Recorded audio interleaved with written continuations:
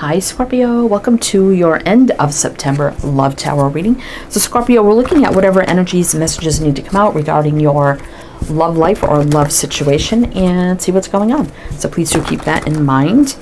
All right, Scorpio, so we have the Earth Magic Oracle here. So I'm going to get you some opening messages with this deck, and then we're going to jump into your reading. All right, Scorpio, welcome in. I hope you're all doing well, staying safe and healthy at this time. If you are new or returning, welcome in, and thank you. My name is Mary, and this is Sunlight Insight Tarot. So welcome in, Scorpio. All right, Scorpio, end of September. Can you believe that already? Love tarot reading. Let's see what we have for you. All right, let's take a look at your messages first. Eagle, communion. Mountain, strength. Meadow, vulnerability. And rain, purification. I'm almost feeling like overcoming, like taking this oath of faith, overcoming, you know, strong, courageous, and brave, purifying, but yet still being open and vulnerable to the energies around you. So I feel like this could be about new love coming in, Scorpio. So I keep these energies open to whatever comes out, and it could be any kind of given situation. I feel like, yes, I overcome a lot. I had to purify myself. Rain, water, you are a water sign. But, you know, I'm still open and vulnerable, but I've taken an oath to myself. And I've taken those steps to... Because you think of communion is usually like a, you know, like you go to church, you give of yourself, and then you receive, and it's sort of like a ceremonial, celebratory, giving and receiving kind of energy, but gives you the rite of passage through the giving. You know if that kind of makes sense. So it's like, yeah, I gave him a lot of myself, but I had to purify and overcome. And it's my rite of passage to be happy, and I'm willing to be open and vulnerable, but I know now, you know, the hurdles I've overcome, my own strength and healthy boundaries. So that makes sense. It's like an oath to yourself, you know, like, yes, I have the rite of passage, but I'm still going to be strong and stand up for myself, but yet I'm open to whatever I am to receive, right? All right, so let's get into it, Scorpio, and see what we need to know about this. So we have the Tower of Dreams here. So I'm going to do your reading with this deck, and at the end I will close it out with some divine oracle messages. Right? I always forget the name of that deck. The Divine Energy Oracle messages. All right. So what do we need to know for Scorpio end of September love tarot reading?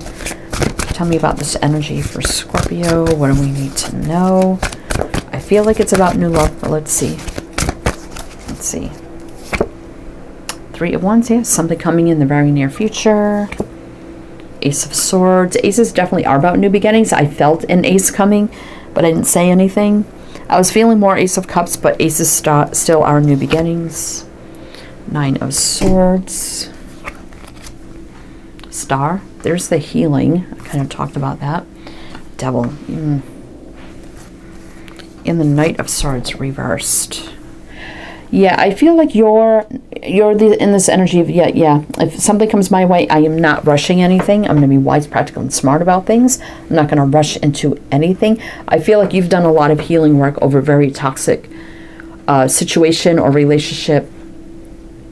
You know, very stressful as well. So there had to be a lot of healing on your part. But this is also, you know, balanced, divinely guided energy, things meant to be, wish, dream come true.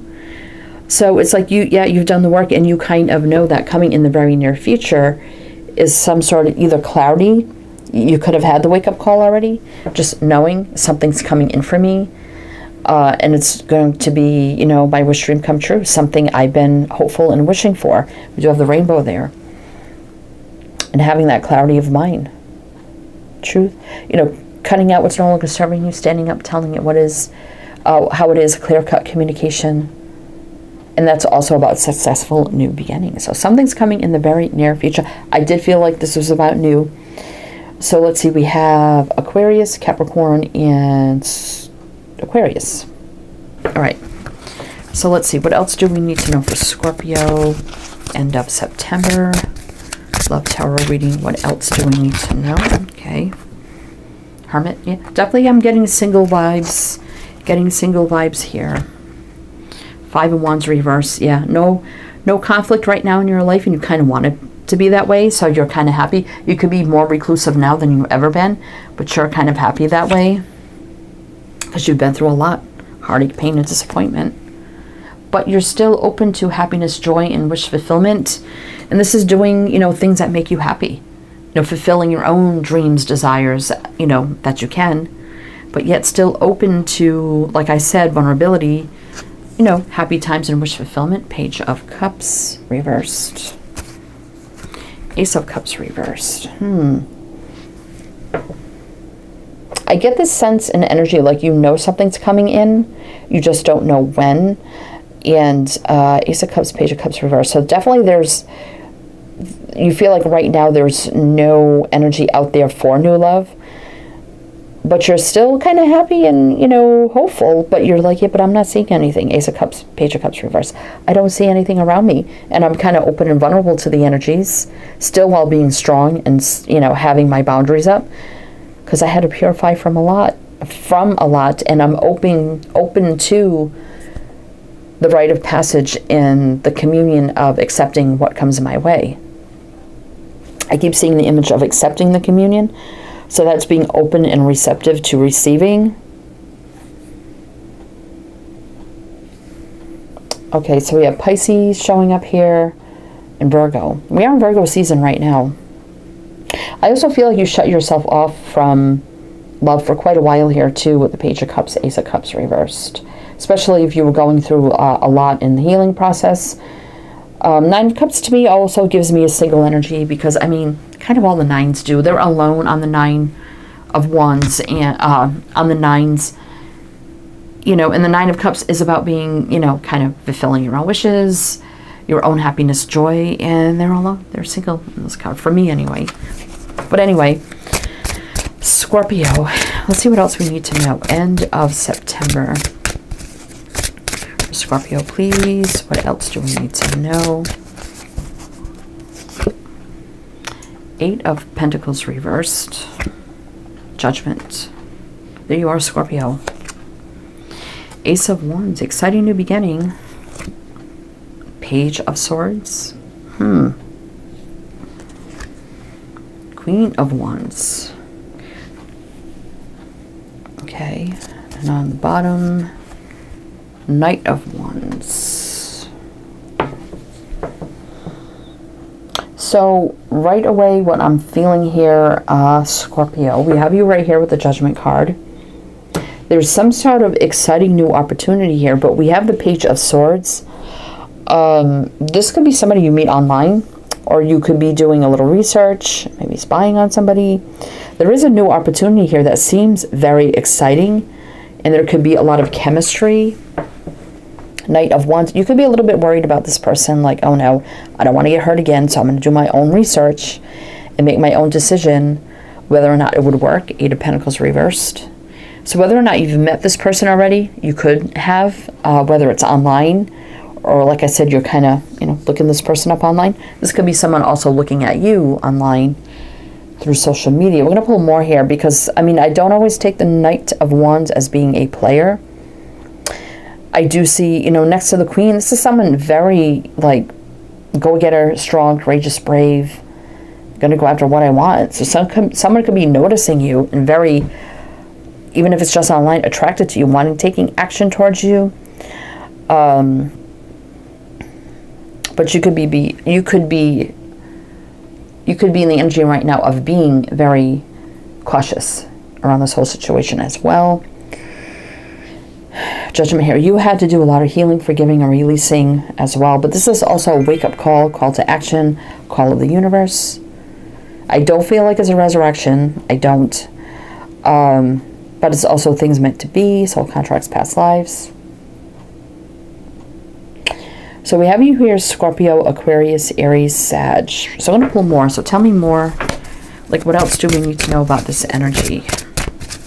For, okay, that's way too many. For Scorpio, what else do we need to know about this energy? For Scorpio, please. What are we looking at here? What do we need to know? Okay. 10 of Swords. Tree of Life. Interesting. Fool. King of Swords. On the Page of Swords, 2 of Cups. 4 of Cups. If this is somebody you've been chatting with online, or you've got to know online, or maybe you met them in person and then you decided just to connect on social media and get to know each other that way, I'm definitely feeling a very, very cautious energy. But I also feel like here, Scorpio, now you can switch the energies around. Somebody definitely had to do like a whole energetic reset, because I feel like there were strong ties in the past. You have the Tree of Life, so it could have been a past life karmic relationship. The roots run very, very deep, so there had to be ending here, and a total, complete energetic reset, clean slate, start, jumping into life now with no baggage. So this was something deep here that definitely took a long time to clear your energy of, or maybe this is person, something they were going through, if it's not you. But the King of Swords, I mean, somebody here could be divorced, whether it's you, them, but there is a connection here on the 2 of Cups with intense attraction and chemistry. But there's some uncertainty here about jumping in, Ace of Cups there, to something new, because we're being very cautious. So, I mean, this King of Swords does speak with truth and clarity. So if this is someone that you are talking to and you're unsure because maybe you met them online or whatever, you know, this could be someone in military, law enforcement, medical, education, communications in some way, works with the mind, decision-making, leadership. So law too, if it's not law enforcement, it just could be the law in general in some way. Yeah, I think there's something good that could happen here. Somebody kind of like needs to be perhaps just a little more open and vulnerable, even though somebody may be like, yeah, I'm open, I'm going to be vulnerable to the energies coming in. Then when it's here, it's like closing up a little bit, and it's like, yeah, remember when you said to yourself that you're going to be more open and vulnerable? There's a new beginning here, though, with the Fool energy. So we have Aquarius, Gemini showing up here. All right. And I'm looking at this one here for the new beginning. So I definitely feel like it's new or newer, however it resonates for you. I'm hearing this song, and I don't know, it's kind of like a alternative rock song. It's either from the late 90s or early 2000s, and I'm not sure who sings it so much. It's Everything I Want, it's Everything I Need. But that's all I'm hearing right now. And I kind of know the song, but I can't think of what it is. All right, anyway, if you know it, leave it below. Okay, so let's see here, Scorpio. We're going to do one more row, but if it's resonating so far, please do like, comment. All the good things we greatly appreciate. Right, one more row with clarifiers for Scorpio. What do we need to know about this? Palace of Swords reversed. Page of Wands. 8 of Wands. 3 of Pentacles. There is growth and expansion here. Tower. It's a big wake-up call. Something unexpected. 7 of Wands reversed, and that is the energy of being open and vulnerable and letting down our guard right there. So I do see here, Scorpio, here's the awakening, epiphany, the big change, shock, surprise, revelation coming in. Definitely there could be a lot of growth here if we take action on this. It's exciting. Exciting invitation, connection here. And the Palace of Swords in reverse, that was not like believing, like, I don't know. I mean, there's 4 Palace cards on this, in this deck, and they all represent what each suit means. So the Palace of Swords, if it was upright, that'd be living in total truth, clarity, communication, clarity of mind, you know, telling the truth, telling it like it is, cutting out things no longer serving us. So it's like somebody still needs to clear up their mind a little bit here to just, you know, explore this, because I see there could be a good connection or a good romance that could start to happen here. It's like someone told themselves, I'm going to be open and vulnerable. Yeah, I got that rite of passage, but yet it comes in as like, phew, close right up. And it's like, remember what you told yourself. I keep hearing that. So let's see, we have Sagittarius, and this could represent Gemini, Libra, Aquarius, Aries. This could be happening right now. If you have not met them already, it could be happening very, very soon. Or going through this wake-up call like right now.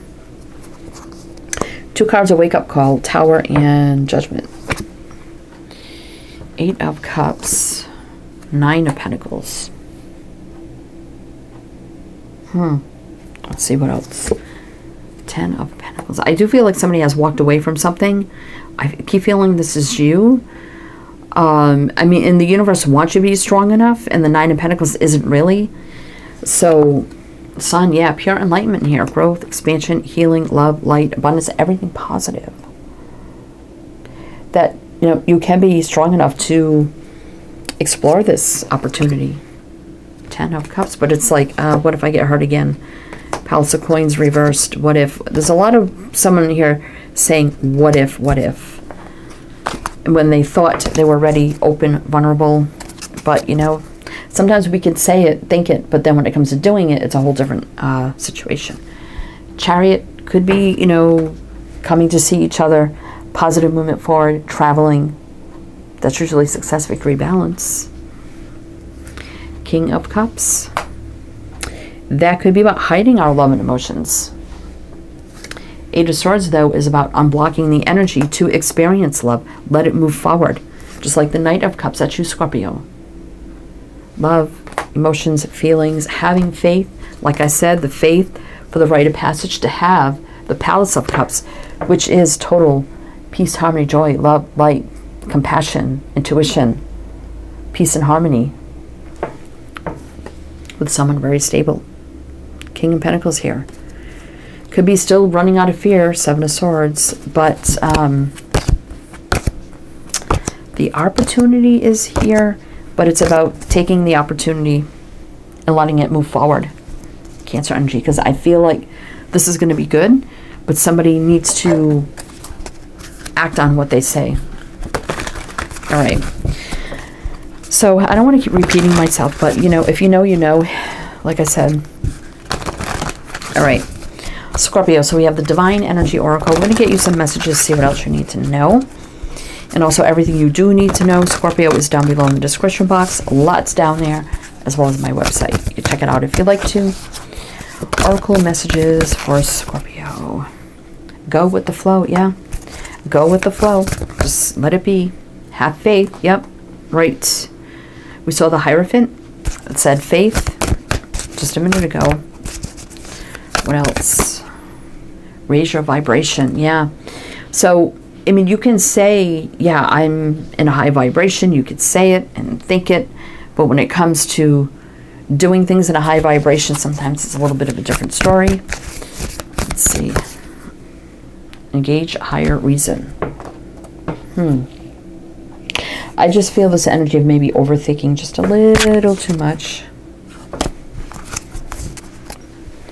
Wake up call. Wow. Okay.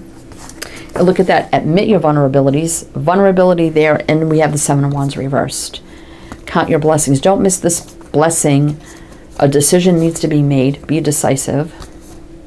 Trust the divine plan. And I do have correct your mistakes. So you don't want to make a mistake here. I feel, Scorpio. All right, Scorpio, that's what I have for you. So I do hope that helped, that resonated. Again, everything you need to know is down below. I am wishing you the best, and I shall see you next time.